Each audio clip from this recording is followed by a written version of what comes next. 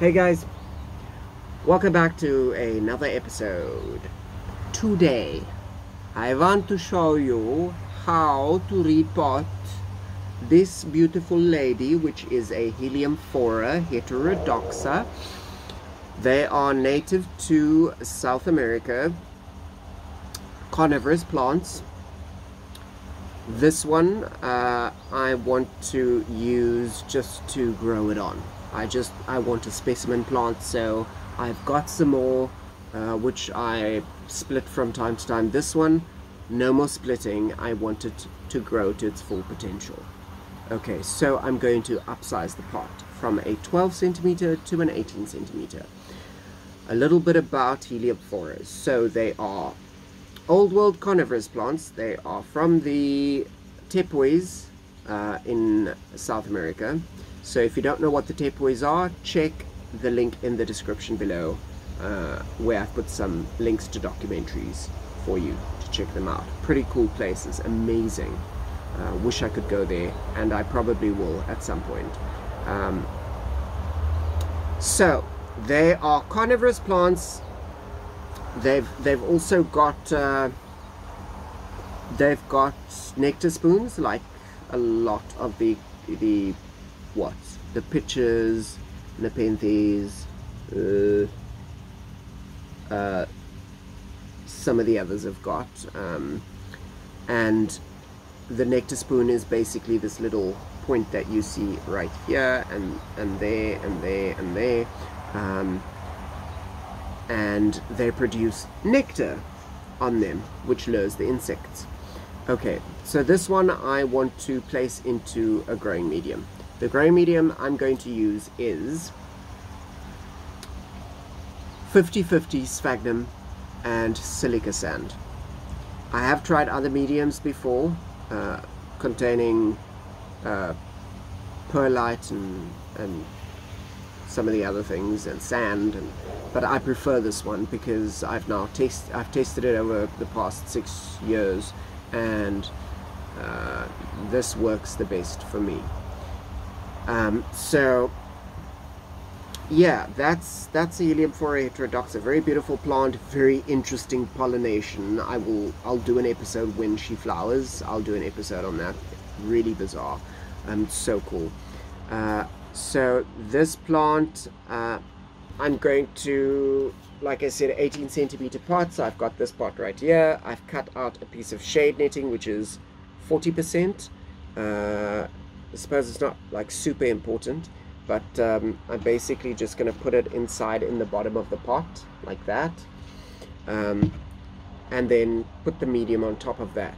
So the medium again is 50% mold peat, sphagnum peat, not cocoa peat, sphagnum peat, and silica sand. And then I'm going to put the plant in it, and then just backfill around the sides. I'm not going to repot the actual plant and take all of the old soil and stuff out. I want to keep this. It's probably been about a year since this plant has been repotted, and it was mini, which means tiny, and I wanted to grow. I can see the roots already coming out along the surface. I can see some roots coming out the bottom of the pot here. So that's what I want to do. So that's what we're going to do. Okay. So the plant is still in its 12 centimeter pot. What I have done over here is, remember I put some shade netting underneath in the bottom to actually just close up the holes. So I took some of the medium, I filled in some of the medium, and then when I place the pot inside its new potential home, what I'm looking at is this line of the pot. I want it to, the medium to be even with the inside of the pot. Okay, so that I don't plant, the Heliamphora doesn't get placed too deep or too shallow above the pot, if you get what I'm saying. Okay, so So that's that. And what I'm going to also do is I am going to take some of the growing medium, which I've got in this bucket right here. I'm just going to backfill it around, all the way around. And then I've got some live sphagnum moss, which looks really, really nice and lush. And this I will place as a top dressing once we have put the plant into its new home. Okay. Right, so let's start backfilling.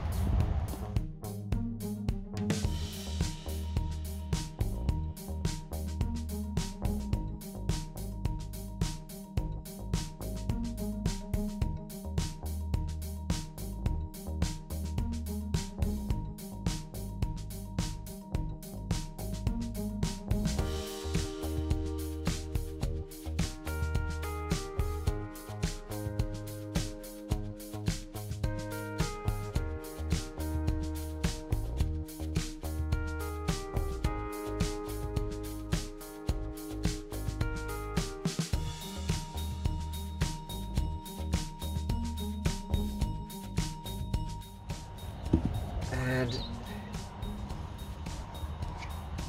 this is what I'm going to do, like that.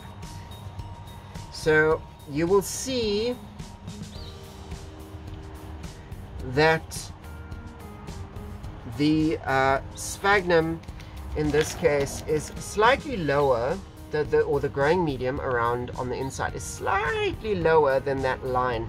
That's okay, because this is what I'm going to use to actually dress on top and bring it up to that level, so that the sphagnum actually just completely decorates and makes the pot look really, really good. Okay, so now let us water it. So with me I've got my trusty little watering can, which is really cool, and it's got rainwater inside, which I'm just going to flood the entire container, and then wait until the water comes out the bottom. And once the water comes out the bottom, we'll know that we're good to go. Yeah. Okay. So I pretty much water all along the outside, because what I'm trying to water is the new medium, the dry medium.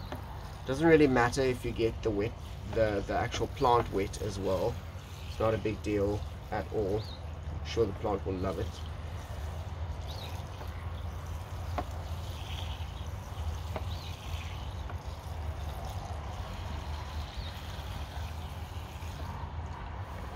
Okay, and I give it some time to soak in,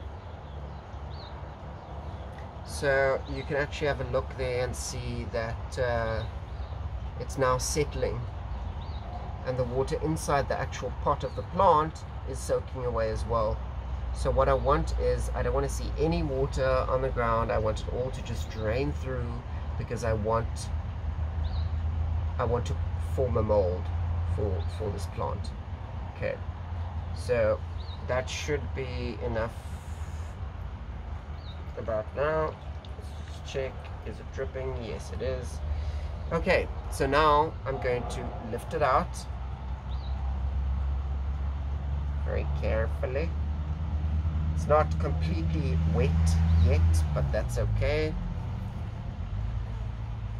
And then, just so I don't mess, I'm just going to lift the plant out, take it out of its soil, and stick it straight into there, like this.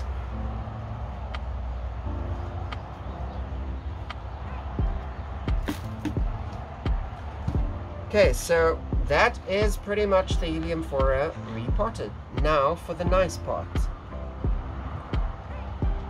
So I literally just put the sphagnum in. I'm just going to break little bits, just put it all over like this.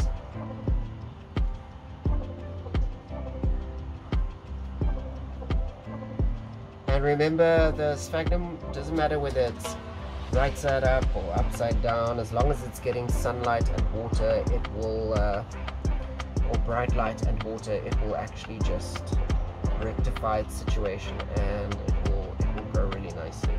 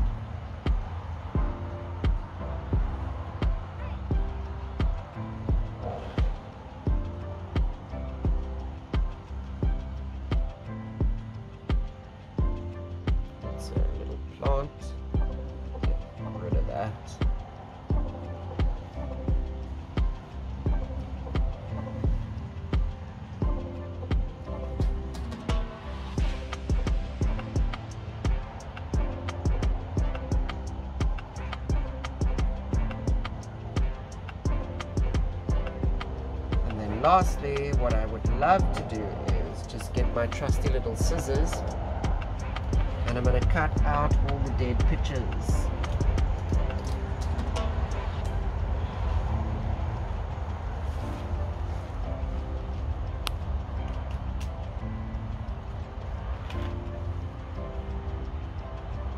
This one I'll just cut just the tip.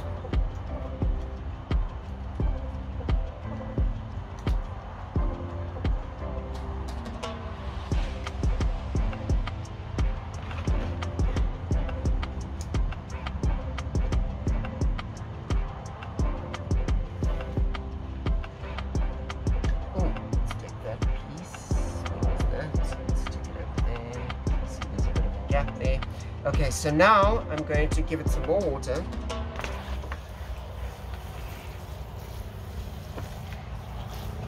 And just wet down the sphagnum as well.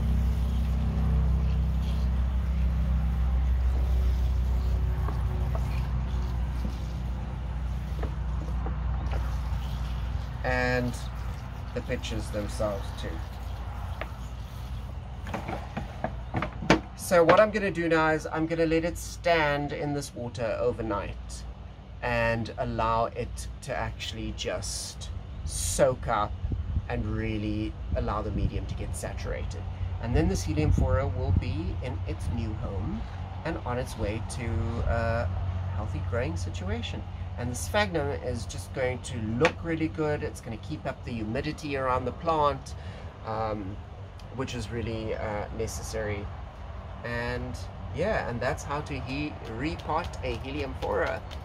I hope you liked this video. If you did, give us a thumbs up, and stay tuned for more episodes. It is really humid, it's really hot here today, so I am going to go and take it easy. I think you should too. Have a good day, and I'll see you in the next episode. Bye for now.